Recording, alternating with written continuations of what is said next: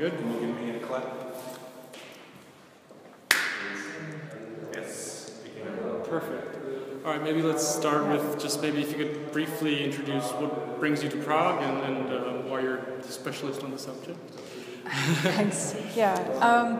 Yes, thank you. I was invited to Prague in order to talk about the movement in Berlin, which is based on, well, it's what I called self-made city, because it's not only the Baugruppe format, but also many projects from small initiatives that change public space all the way up into huge developments of new quarters of the city, new areas of the city that are all self-initiated.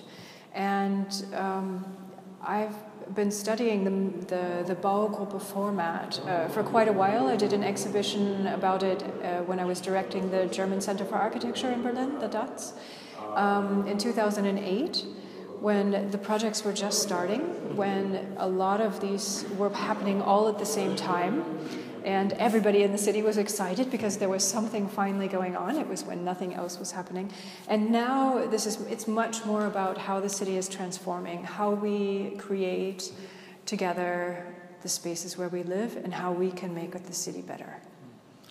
I looked at your book, and what I found interesting was that you called Berlin a place of urban pioneers. Something that what do you mean by that? How are Berlin citizens urban pioneers? In what way? Well, leftover spaces can be. They don't have to just be closed off, and that's always what was. Since I've been in Berlin, Berlin was always about the spaces that were not yet. The spaces that offered opportunity. That's what makes Berlin so interesting, because it's not beautiful. It's a city that's interesting. It offers opportunity. Everywhere you look, there's something not quite finished and not quite right. And it's that people just start to say, look, this could be a wonderful place, and they just do something there.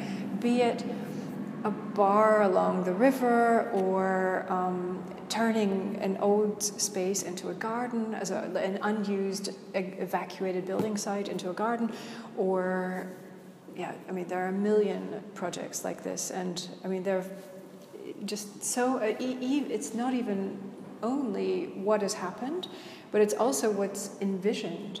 For example, in self-initiative, there are architects who've said, let's turn this arm of the canal, the river, into a swimming pool, and they've done feasibility studies, and they've won awards for it, and now it's actually being backed by the city. So will it actually get built? It is in the process. It's in the process, and this is all about how can we just take over the city and transform it. How can this happen? And the city is ours. Who makes the city actually? Is it just the investors? A few of them who come in and determine what's built where and what uses even. Isn't it more about, we live there, we know what we want, and it's about finding the ways to make that happen. So is it just the empty spaces in Berlin that makes it so specific, or is it more about the attitude of the people maybe, or the government, or the Senate, or who's the key actor here? Of course it all fits together. I think Berlin has a huge pool of young creatives living there, looking for things to do, just by nature, and not just accepting or always seeing the opportunity in somewhere where maybe someone else may not, along with a whole lot of opportunity in the city in terms of space, as well as a city administration that's open to that kind of, maybe can't facilitate, but facilitates by not hindering. In the way. Yeah, exactly. But now today we're here at the Baugruppe is Super exhibition, and Baugruppe is a big part of what we're talking about. So do you think you could maybe explain a little bit how does is there a typical Baugruppe development, or what makes it so special from the ready-made development projects? Yeah, I think when things started with the Baugruppe, it was a bit pragmatic. It was about trying to find a way to create a living space in the city to suit people's needs. Many young families who didn't want to move out of the city started to come together and buy sites. And at the time in Berlin, sites were very cheap and nothing was happening. The market was really dead entirely. So that transformed very quickly when people started to see, well, when we come together, we can start to share these different amenities. We can share spaces. We can make a real community. We can make a real kind of different life in the city just by, you know, being neighbors and deciding how we want to live together. So discussions really mushroomed into how do we want to live together? What can we share? What can we even actually, at first, the Baugruppe, they started to make really big apartments. And then the discussion was like, well, wait a minute, if we're going to share these spaces, we can actually reduce the costs and reduce the size of our apartments because the party space is somewhere else. So these are the kind of discussions, and I would say that there's no kind of typical situation because so many groups have come together to realize very specific goals, goals that they wouldn't otherwise be able to realize by just buying an apartment. So I think it's much more than the pragmatic ownership-based goal, like buying an apartment. It's much more about finding a way to create their way of life in the city. Okay, so the idea is for the group to get together and sort of bypass a developer, if I understand it correctly, to talk directly to the architect. And so why is that better? Does it make it more customized, or what is the main added value to that? Well, the added value is the customization point. Exactly. That's right. When you are able to work directly with the architect, it's not only about, well, first of all, you save money. Yeah. Okay. So that's obvious. But how much money do you save compared to real estate, like standardized? Well, that has been pinpointed at least 20%. Some people have said more. That just depends, of course, on the market. But 20% is kind of the safe savings. And what the groups have been able to do, more than, of course, they get to plan their own four walls. They get to say exactly how they want what. But often you can do that with a developer as well. So it's really about the big picture. It's about how do we want to live together as a group? What can we share? And what goes on between, even about the mix of functions. So some people want to do, particularly in bigger projects in the middle of the city, you need to figure out what happens in the ground floor. So, and that's often an easy solution just to put in the parking garage. That's not how we make good cities. And a lot of these groups actually decide and have the goal to do something more than, for example, in the bar project, in the Oderberger Straße, it's a wonderful situation where they give back to the city, but with their art space, they have a wonderful cafe. So it's really about deciding, being able to hold that in their hands, how we live together, what spaces, how do they change over time, all kinds of issues that are simply not addressed with the developer. Is there a type of people that choose this sort of lifestyle, or has it been more diverse, or are the people in the buildings usually the same age or same income level, or can one generalize like that, or is it? I would say there's been a transition. It started out that many of these small self-initiated projects were a tight group of people that were fairly similar. But that has changed. A lot of groups now have the goal of being diverse, not only in income levels and types of people, but also in age groups, because the issue of generation change is one that's important, that if you all start out at the same age, of course, something's going to happen, we don't know what, in 20 years. So that has really kind of transformed and been more diverse. But I think the really important part is that many of these groups have special goals and special interests that they can like what? Realize. What are some of the examples? Well, there's for example, a group that's several groups that are hospices. That means that it's a group of gay men who have 2 floors taking care of other sick gay men. So it's a really special interest group. Another building that is totally normal living situation, but in the ground 3 floors they have a hospice as well, a meeting point for people who are terminally ill, and 2 floors that they rent out as kind of community apartments, and they help to take care of them. And so I think that's really interesting that they've come together to realize those kind of very special situations. Another group that's all of the children in the family have some kind of a special needs, and so they really help each other.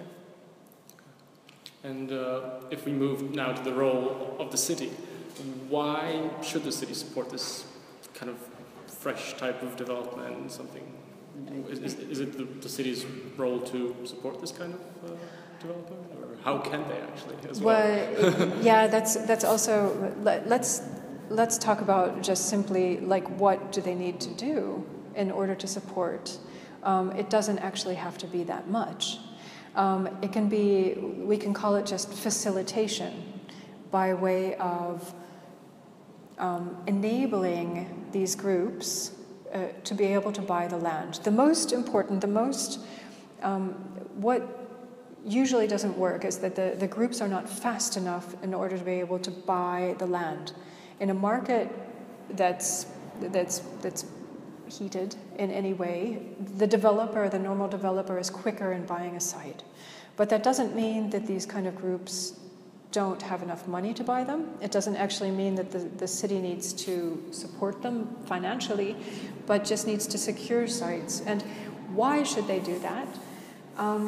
Because these groups are full of people who are actually bringing something for the city, bringing something back to the city. They're going to live there, and for the long term. In Berlin, nearly none of the groups have changed. There's been nearly no fluctuation in all of the ones that I've looked at. And what happens is that really they have a vested interest in what's happening there. And when we talk about mixed use as well, that many of the kind of functions and stores and businesses that are happening there, they're based on real need, and they grow and mushroom. That means they're actually helping the economy. They're doing things for the neighborhood. We have people living there who interact with the other people around. So there's a social value added as well. It's not just price, but also that they stay there for a longer time and take roots in their environment and create real kind of neighborhood structures.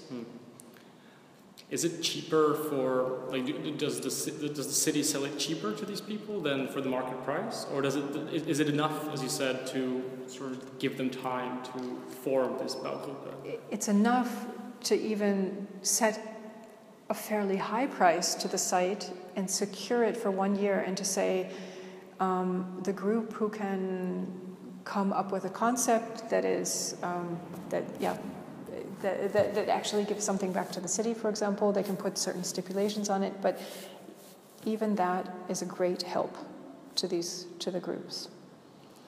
Maybe if we look at Prague, there's in the 90s the city sold off quite a lot of empty lots, and so now we don't have that many. Is it possible to have Baugruppen in buildings that are already built? Have you had just reconstructions, or have you had any experience with that as well? There are many of those examples. That's actually interesting, because when you have a very special building, it takes special people who really love it and find a way to breathe new life into it. And so that's actually a great solution for old buildings, to find the people first and let them decide what's going to happen there, because they'll find a way to do it. There's quite a large group in Berlin that redid a hospital. It was an old turn-of-the-century hospital building it was a campus, really, an entire campus. And they've done a beautiful job with a huge amount of mixed functions and turning it into living spaces and mixed functions. And so now, maybe do you see Baugruppe or this sort of or self-made city as becoming more of a mainstream phenomenon, or do you think it will stay more of a niche kind of border type? What's the market share?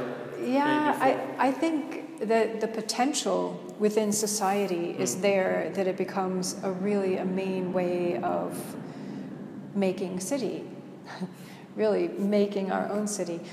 But in order for that to happen, it needs to be taken really quite seriously as a developmental method.